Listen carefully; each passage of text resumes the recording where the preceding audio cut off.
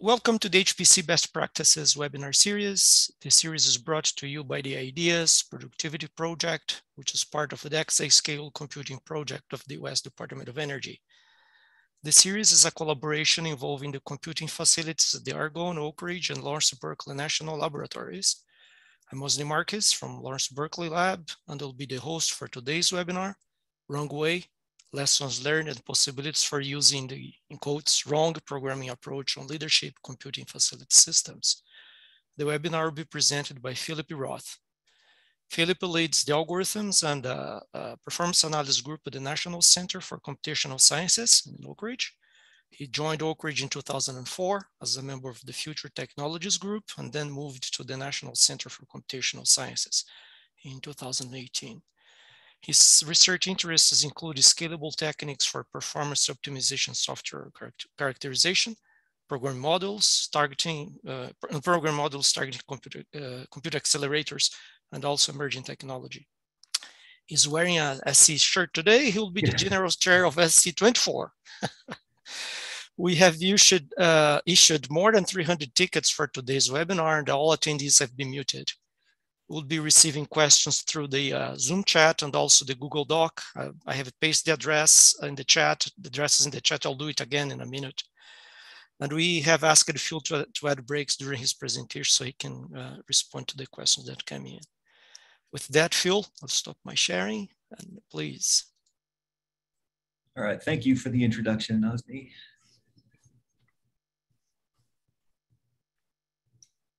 I believe you should be seeing my title slide. Yep. Okay. So Avni did a very nice job of giving some background about me. This slide is basically reiterating some of that. I'm not going to go through the first bullet because he just talked about it. I will hit on just 2 points because they're going to come in later. One, that I did 2 separate stints in grad school, one at University of Illinois and one at University of Wisconsin. Both were focused on performance tools and techniques dealing with large-scale HPC type workloads. In between that, I was a software engineer for a startup company in West Central Wisconsin. So I have a little bit of experience from trying to do this as a professional, although I won't claim to be a serious software engineer.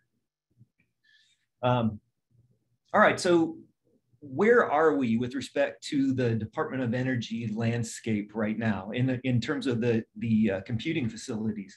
The word that comes to my mind is variety. They epitomize variety. We have a variety of types of hardware in terms of accelerators, whether a system has them at all. Certainly in terms of the vendors, the different ratios of numbers of CPUs to GPUs, the connectivity within the node. Similarly, the interconnect, there's a variety of types of interconnects that we see on DOE facility systems, also connectivity differences. We have the question of non-volatile memory, whether it's on node or near node or not even present at all in a system. And that hardware, in some ways, drives also variety in software, but software variety is also driven by things like community trends and user requirements. Where I work, the Oak Ridge Leadership Computing Facility, it's a user facility. So when users come in and they have a particular software stack that they care about to run on our Summit system or soon to be our Frontier system, we try to work with them to make sure that that's something that's runs well on the systems that we have. And then there's also differences with respect to the types of projects that a particular facility supports and the types of users that are working on those projects. So again, I said the word is variety, but if I expand it a little bit, really the DOE centers are the poster children for performance, portability, and productivity, the P3 concept. So because I work in the Oak Ridge Leadership Computing Facility, the bulk of what I'm going to talk about today is going to focus on systems here. And so if you're not familiar, the Oak Ridge Leadership Computing Facility, OLCF, has one large production system right now, Summit. It uses Power 9 CPUs and NVIDIA GPUs in each of its nodes. Soon, we will be fielding or making available Frontier, which is x86 CPU processors from AMD, and then 4 AMD Radeon Instinct MI250X GPUs per node. And then the interconnect on Frontier, the NICs will be directly connected to GPU memory.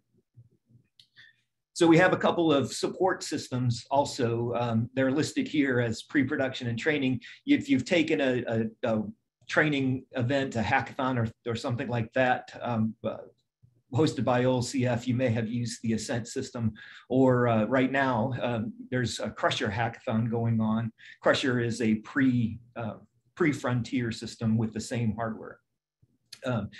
The key point I really want to bring out about this slide is that over 90% of the production system's computational capability comes from their GPUs. And in fact, it's over 95% for Frontier. So I'm going to focus in this talk really on the GPUs and the functionality of GPUs, not as much maybe as the performance, but just essentially about making use of the GPUs. Okay. Some of you may wonder about the title, and I want to clarify what I mean by using the word wrong. So what do I mean? Is it bad? Is it something that's discouraged or disallowed? Really, for the purposes of this presentation, what wrong means is it's not the usual or generally accepted way to program a GPU on a system.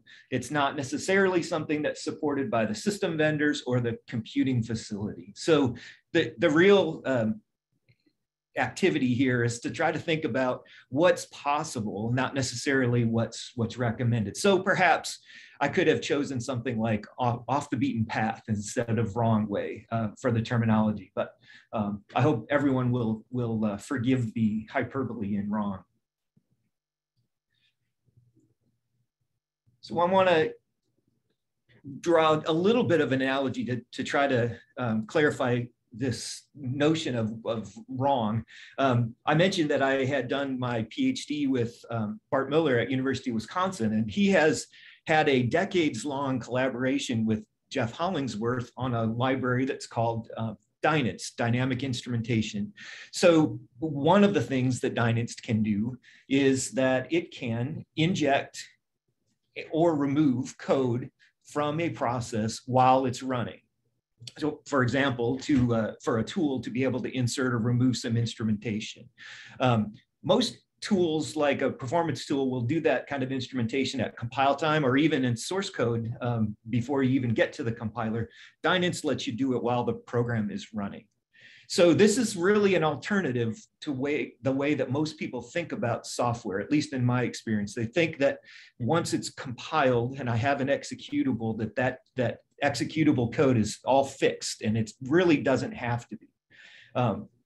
Does this make DYNIST wrong? Is it a wrong way? No.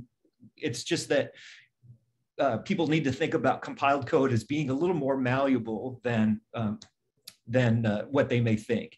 But it does require care, and I will return to that topic later.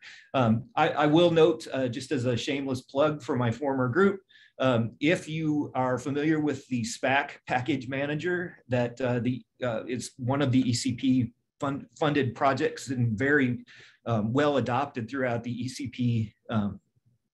ECP set of projects.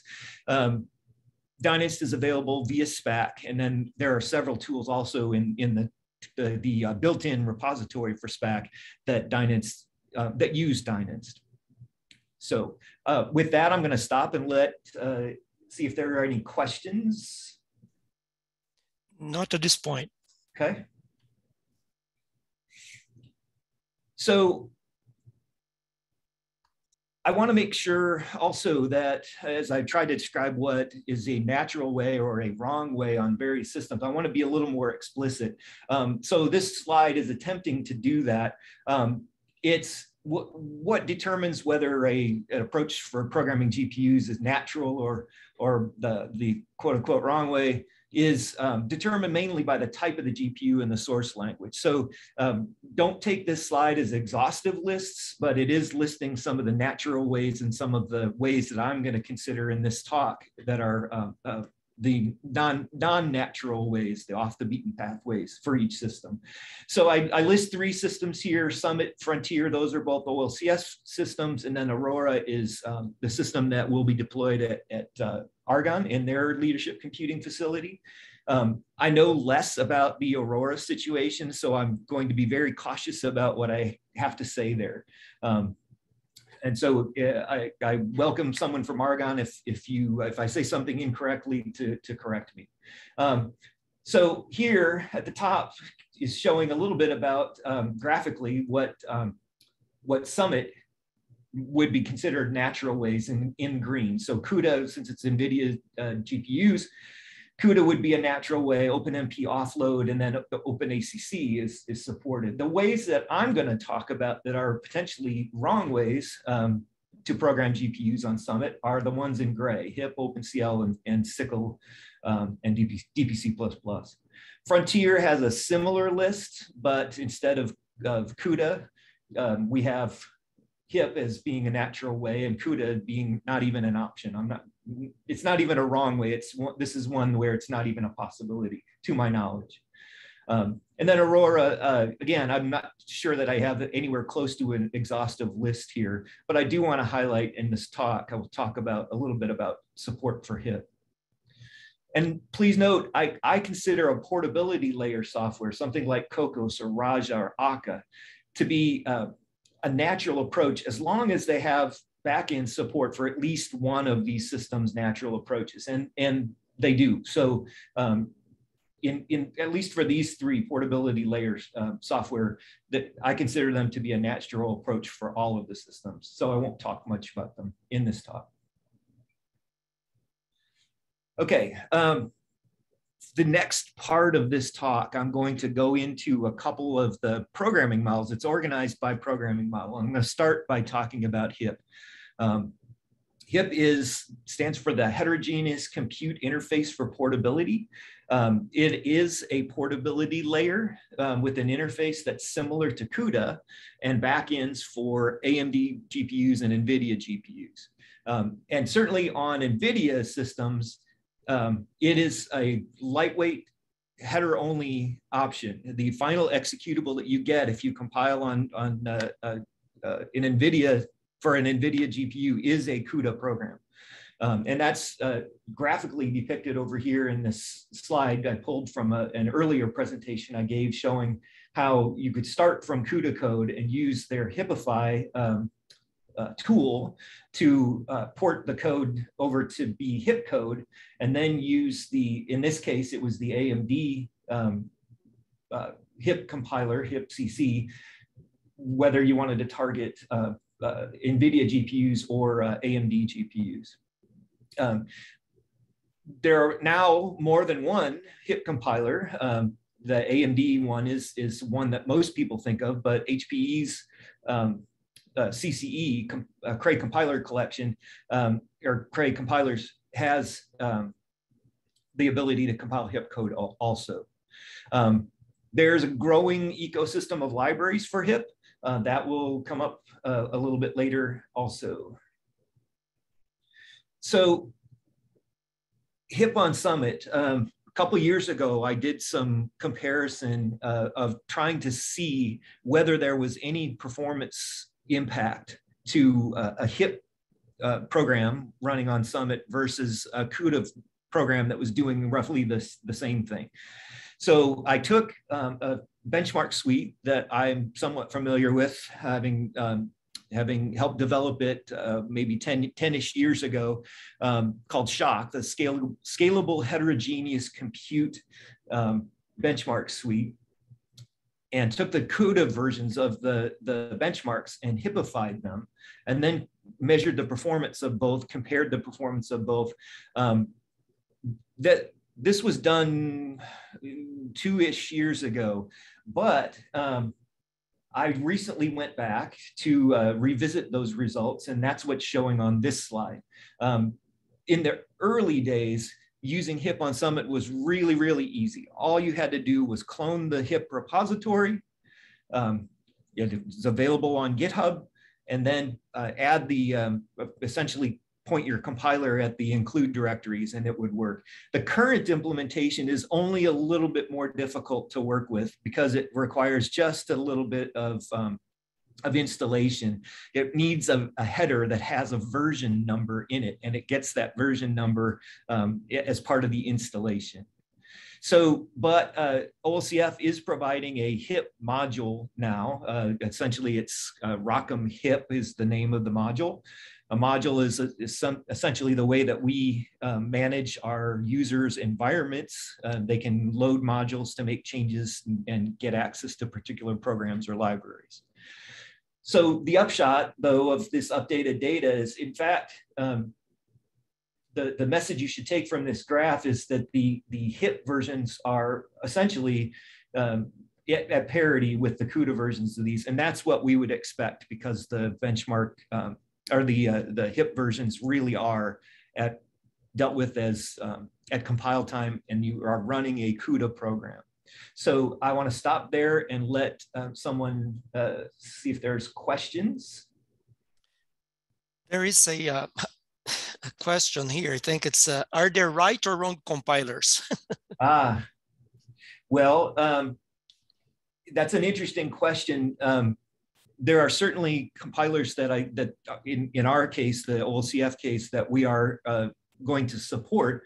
But one of the great things about open source software is that people can, in many cases, download and build their own if they want something that's, again, off the beaten path. I work on one project, or work with one project that is a project funded by ECP, where some of the developers are working in the Julia language. So they want to bring Julia compilers to these systems, and we are not OLCF. We don't have a Julia user base large enough that we're providing that for them. So I don't know that that particularly answers the question well, but the second one I see in the chat, William, yes, and I will touch on that. Peter is talking about HIPSICLE. I will talk about that when I talk about SICLE in a little bit later in the talk. Okay, I see some questions here in the Google Doc related to Dynast, but please continue, Phil. Okay. I had one, I see one that just came in about the non-parity outliers. So it's a little bit of a difficult to see what the benchmark names are here.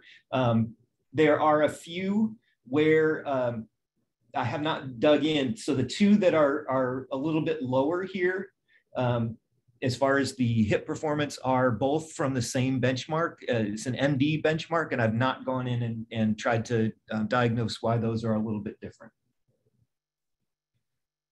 Okay. So I mentioned that there's a growing number of libraries that are HIP libraries that let you target both the AMD or NVIDIA GPUs. But I want to hit really hard this point that the ecosystem is very important. Almost any of the applications that are real applications running on these large-scale systems rely on one or more libraries, and we want them to be GPU accelerated libraries to make use of the capability of the system. So as I mentioned before, the HIP ecosystem has this collection of libraries that can use either the AMD or NVIDIA backend. It's shown in this layer diagram here, where, for example, HIPBLAS is the application is written to this abstract BLAS interface, and then underneath it can either be actually implementing the operations using cuBLAS or ROC-BLAS, depending on which is the target GPU. So on the downside, OLCF, to my knowledge, does not yet provide system-wide installations, even of HIP-BLAS. I don't see that on Summit. So if you are wanting to do even something as simple as that DGEM, that's part of the SHOC benchmark suite, you have to build it yourself. I can give some guidance about how to do that. I'm not going to go into that level of detail in the talk, but my email address is at the end, and I'm happy to tell someone whatever they need to know to do that if they'd like. Okay, so I mentioned I want to be very cautious about talking about Aurora, but I will say, just because I'm involved in this project to some degree, there is a story here, and that's why I'm including it in this talk. Aurora, OpenMP, target offload, and SYCL and DPC++ are the ways that are maybe more naturally thought of for programming GPUs that will be in Aurora. But remember that HIP is intended to be a portability layer. This is the picture for the default HIP implementation, CUDA and ROCm backends. There is a small ECP project called HIP-LZ, HIP on level 0. It is, as a stated goal, of demonstrating that HIP applications can run on the Intel GPUs that will be in Aurora. So level 0 is the Intel runtime that actually lets GPU code run on their GPUs. The original approach to this project was to take this other project called HIP-CL, which is HIP implementation using an OpenCL runtime, and porting it to use the level 0 runtime instead of OpenCL. And as part of this project, we've demonstrated, the project team members have demonstrated several of benchmarks and mini proxy apps running on the Intel integrated GPUs on the pre-Aurora systems that they have at Argonne. But note again the importance of the ecosystem. The one that I worked on, this was this mini app called Sparkler. It's a mini app for a larger program called Comet. We didn't have, it used essentially BLAS operations, only 2, but 2 was more than we had available. There was no HIP BLAS.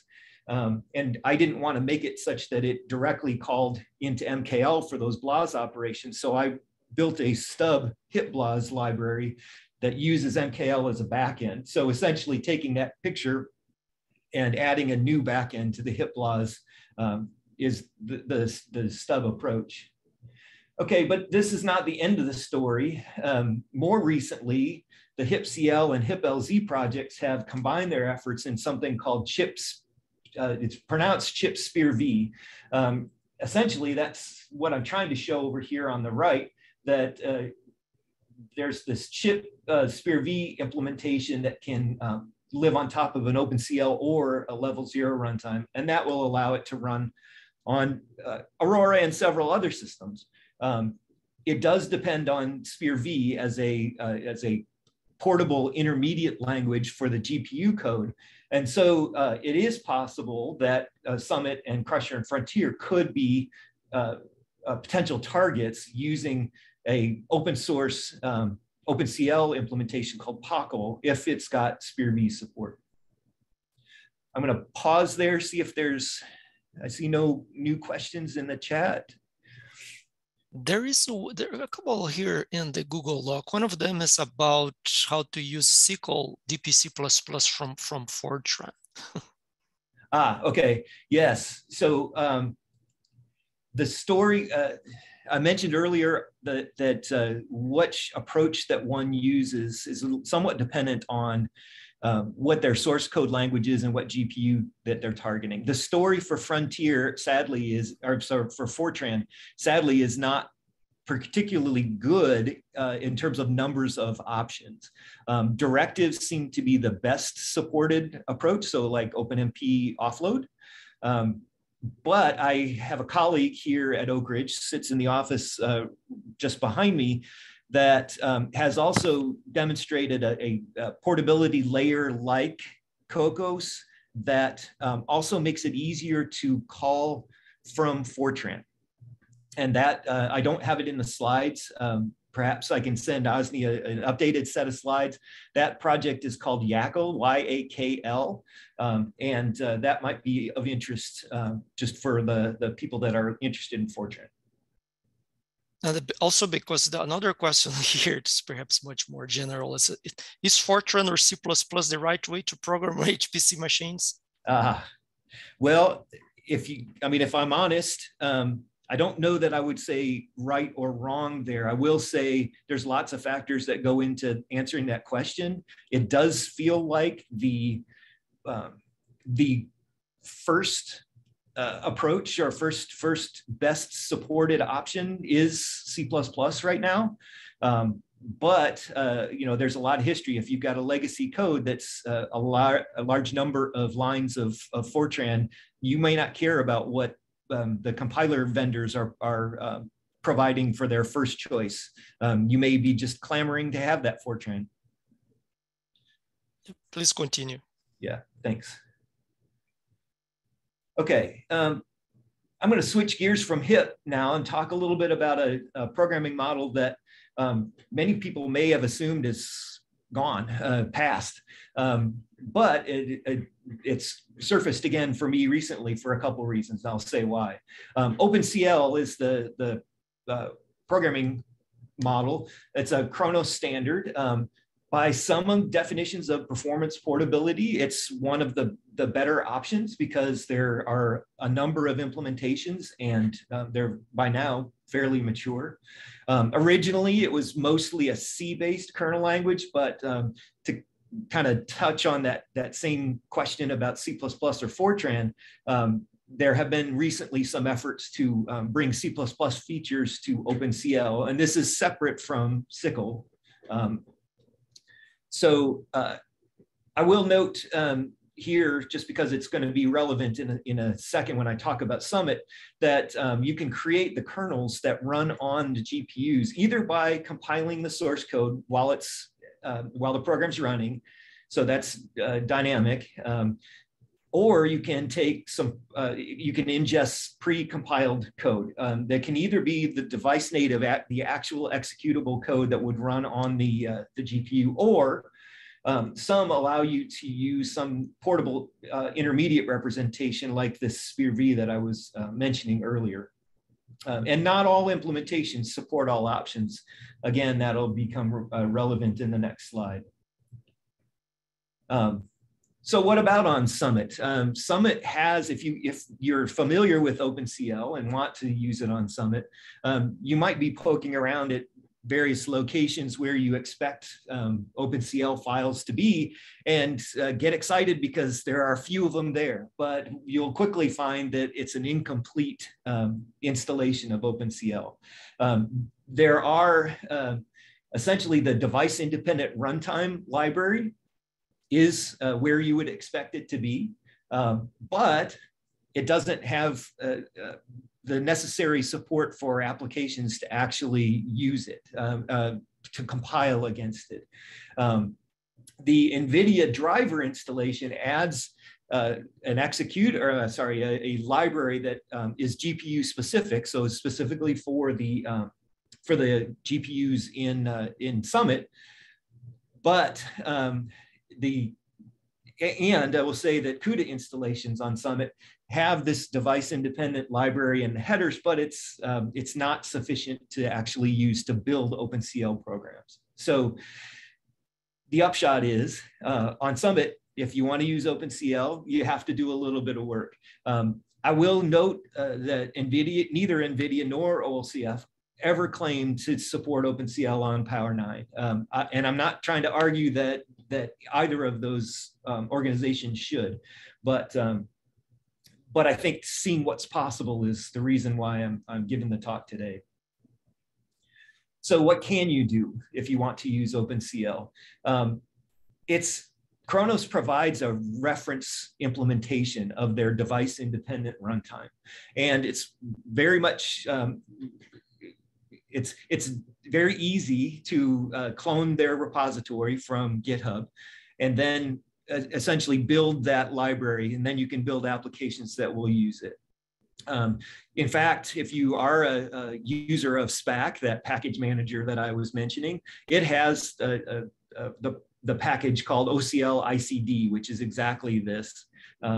So you could do it manually, or you could do it through SPAC. It's with that, you can use the NVIDIA, that device-specific library that I was mentioning that's there on Summit, and you can actually demonstrate that you can do data transfers to and from the GPU, and that you can query the capabilities of the GPU. But it doesn't allow you to actually compile the source code at runtime. So if that's a capability that you really want, there is an option, and I'm happy to say this slide is outdated as of this morning. There's the portable computing language is an OpenCL implementation, open source. It can use the CUDA runtime on Summit, and in theory, you can build it to ingest SPIR-V kernels. So the part that's out of date on this slide, I say I've not yet demonstrated a working build on Summit. I have demonstrated that as of this morning, a working build of POCL on Summit, but I have not yet verified that it can ingest SPIR-V. So that's work yet to do. Okay. What about Crusher and Frontier? Crusher, again, is that pre-Frontier system that OLCF is fielding right now. Traditionally, AMD has provided good support for OpenCL on its for its GPUs. And in fact, the OpenCL support is there on Crusher and will be on Frontier. That at least to use the GPUs. I've not seen that it out of the box lets you compile and run OpenCL code on the CPU. Well, I've also not yet seen verified whether or not their OpenCL implementation can take SPIR-V as a representation for kernels. I'm showing a few results on this slide. Again, it's for a limited number of those shock benchmarks. The numbers here are trying to compare the OpenCL performance normalized to the HIP performance of several shock benchmarks. And you'll see there's really two sides to this story. There's a left side where, for the most part, the performance of the OpenCL version is comparable, if not even in some cases substantially better than the performance that we see from the HIP version. This one that's substantially better is reading essentially a simple benchmark that measures how the bandwidth for reading from local memory. But there's also the right side of this chart, which is showing results taken from a GEM, the GEM benchmark in shock. The HIP version calls HIP-BLAS to do its operation, its GEM operation, and HIP-BLAS is optimized for the AMD GPU. The OpenCL version doesn't have that quite the same implementation. It's actually implementing the GEM operation in OpenCL code, and that's the reason why I'm seeing it's not optimized. That's why we're seeing that big discrepancy in performance for those. I didn't show all of the comparisons for all of the shock benchmarks here. There were too many really extreme differences, both that were favoring the HIP version and that were favoring the OpenCL version, to make me really trust that they were actually representative of the actual difference between them. Okay.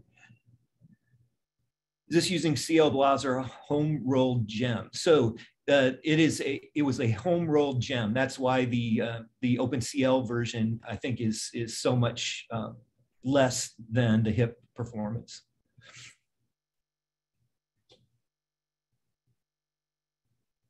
Sure. Other questions? No, I think we're good. All right. So somewhat like the OpenCL on Crusher and Frontier, the story, or at least the situation for OpenCL on Aurora is promising, at least to me. Intel's traditionally had good support for OpenCL, and they've been a champion of the SPIR-V use of SPIR-V. Their one API programming, I don't know exactly what to call it, whether it's you call it the implementation or essentially it's a collection of programming technologies, includes support for interoperability between SYCL code and OpenCL. And this is essentially a understandable in that SYCL is really a spiritual successor to OpenCL. It's also the case that the ALCF is including OpenCL in the public lists of the programming models that they plan to have available on Aurora. So again, OpenCL should be a well-supported option on that system. Are there SYCL implementations of the shock benchmarks? I had taken a stab at that. Like I said, I have not been an active developer of shock for a good long while. And so the original owner of the project was Jeff Vetter, who's is a section head here at Oak Ridge in our computer science and math division. He might knows a little bit better what the current implementation, current activities are in that project.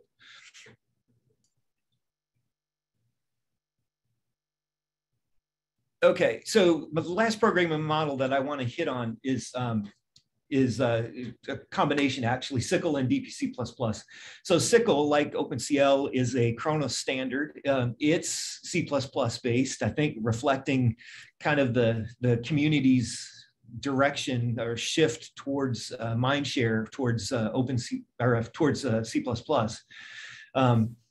Originally, it had a really strong connection to SPIR and now the SPIR-V as an intermediate language. I don't know that that's the case for every SYCL implementation, but this was the way that it was for the Intel SYCL implementation. So DPC++ is essentially SYCL version 1.2, but some added extensions that are designed to improve productivity, make it a little bit easier to use.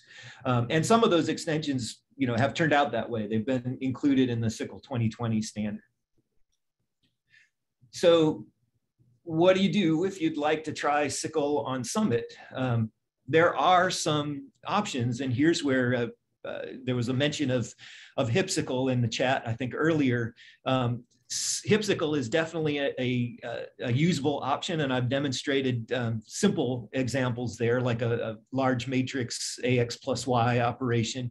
And essentially it's it can live on top of the CUDA runtime for programming the GPUs in Summit, and OpenMP for running on the CPU cores. Another option for investigating SYCL on Summit would be to take the Intel LLVM staging repository, which has DPC++, an implementation of DPC++.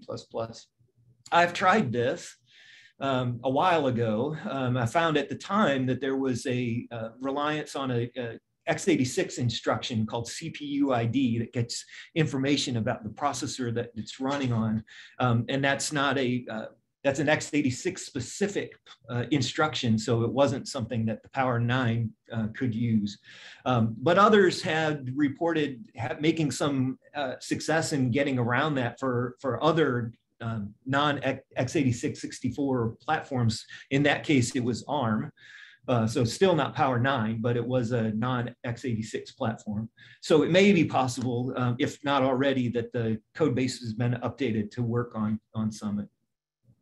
I also tried a real convoluted, ugly attempt at a stunt of using the community edition of compiler from a company called CodePlay that on an x86 system that I had with an NVIDIA GPU to compile kernels into a PTX code, and then transfer that PTX code from that system over to Summit and try to load it via POCL. But I was not successful with this big multi-system compilation tool or workflow. Could never get that to work. So what about, that's a story on Summit. What about Frontier? I've really done less with this, but for an implementation that is reliant on OpenCL as a runtime,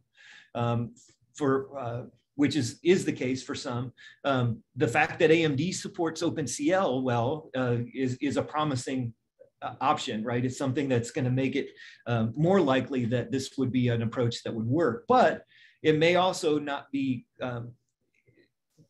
There's another option in the works. We are funding CodePlay to implement a basic SYCL and DPC++ functionality for the AMD GPUs. And as I mentioned, there's the Intel LLVM repository also. Those are two potential options. But I want to hit again on that point. Remember the importance of the ecosystem.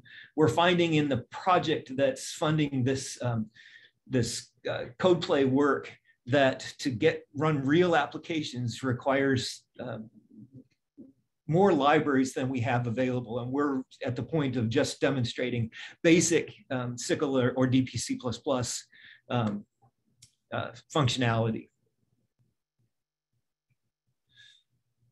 Okay, back to the, I should stop there and see whether there are more questions, because I'm transitioning away from the programming model specific content. There is one here in the Google Doc. Both MPI-CH and OpenMPI are CUDA aware. Are there people out there working on OpenCL, HEAP, and SYCL aware MPI? That's a very good question.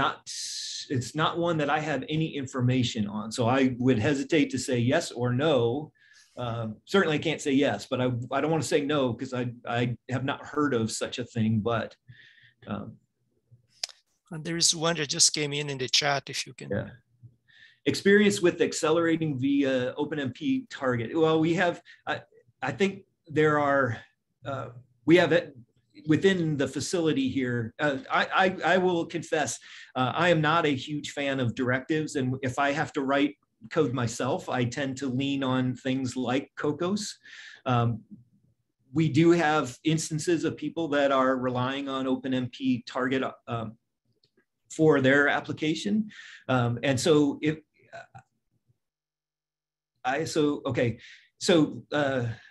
if you have a specific, Michael, if you have a specific question about OpenMP target or a specific system, I might be able to be a little more specific about an answer. But and then this follow-on was, how about ISO C++ parallel versus SYCL? You know, there are some implementations of C++ parallel that are getting out there in the wild. I've not done a performance comparison between that and SYCL at this point. Yeah, go ahead then, please. All right. So I want to go back to this general notion of wrongness and get back to my analogy where I was talking about dynasts. I mentioned that choosing this off the beaten path approach requires some care.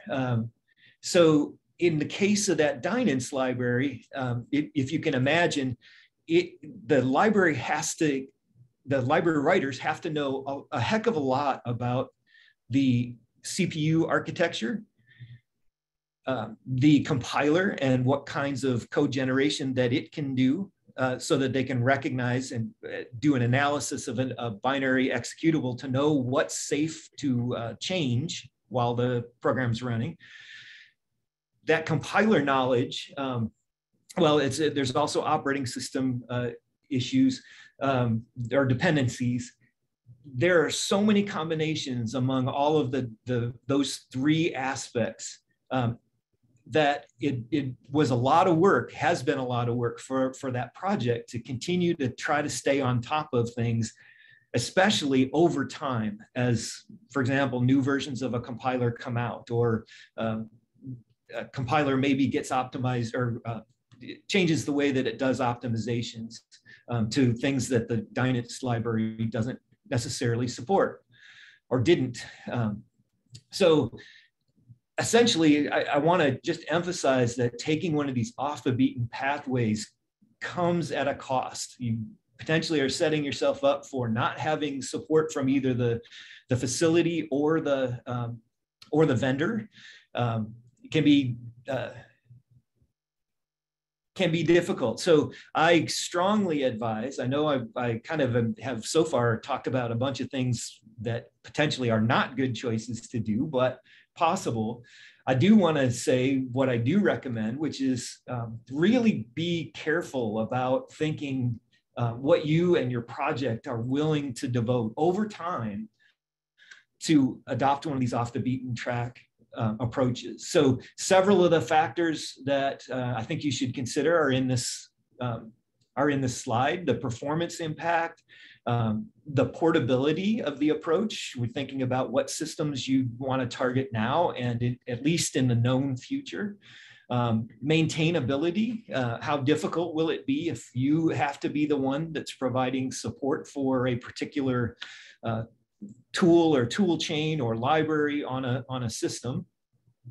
And then also, if you have an existing code base, the cost of doing the conversion to something different. This is not necessarily related directly to the whole idea of a wrong way approach, but I just think back to a project I was involved with where we were considering whether to adopt a new programming approach. And the question became, could we do it incrementally? Could we have some series of decision points to say it's, okay, it's turning out well, or we didn't have to necessarily convert the entire application to use this new programming approach all in one fell swoop. So, and here's, probably the most controversial thing I'm going to say today. I think in general, our community doesn't yet have the tools or the discipline to do a real quantitative cost to benefit comparison to answer these questions.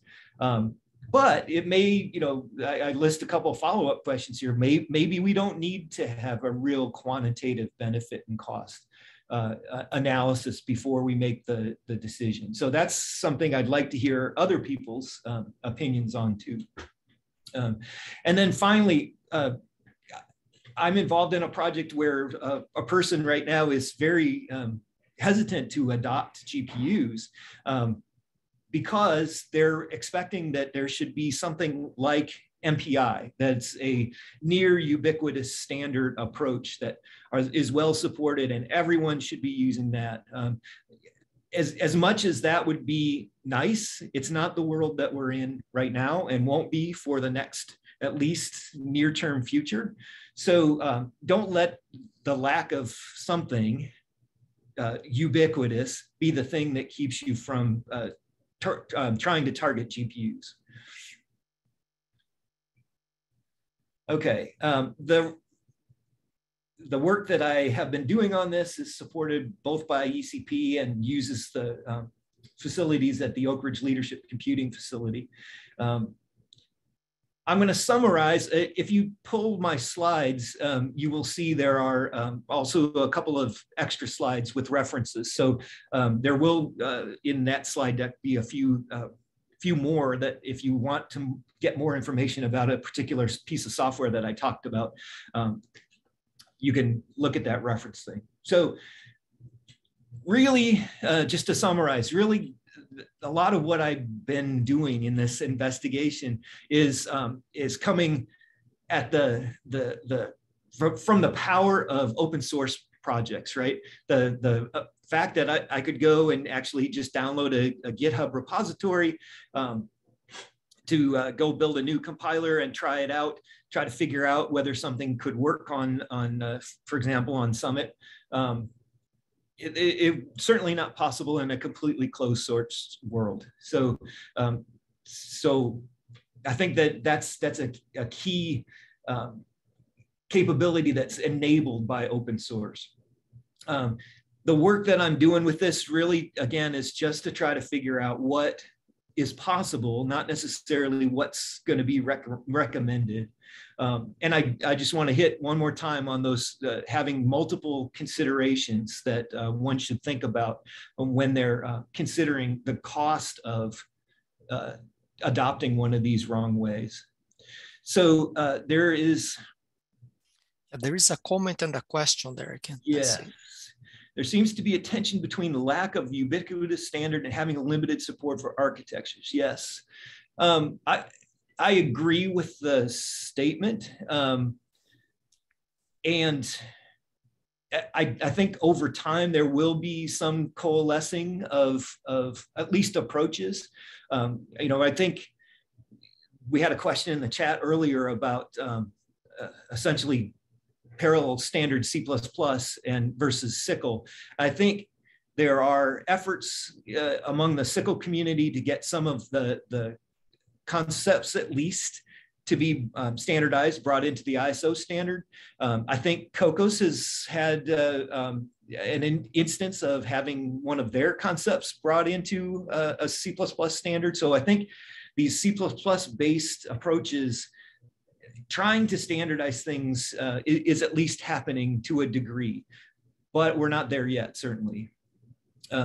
What about reproducibility? Scientists need to be able to reproduce analysis on specific software versions and options. Okay, so that's an interesting point. And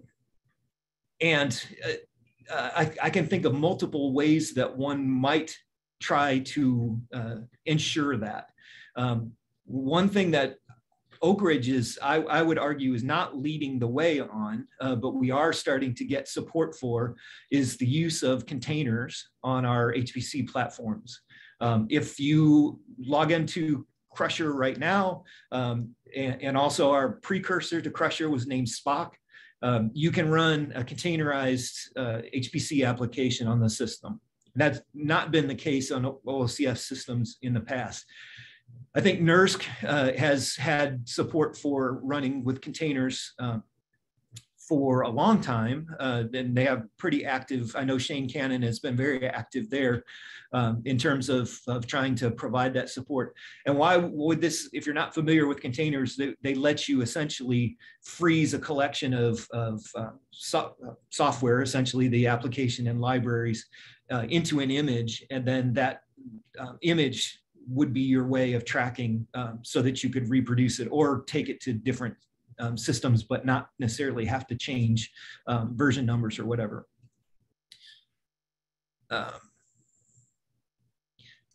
Osni, are there other questions in the?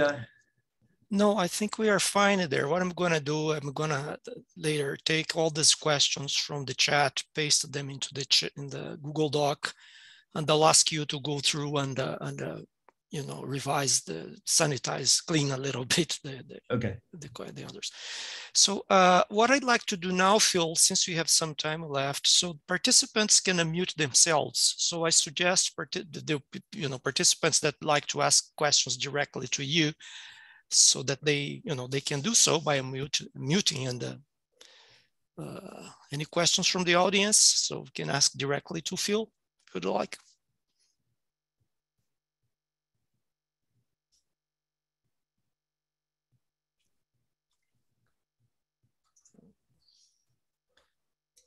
Let's see here, I'm looking.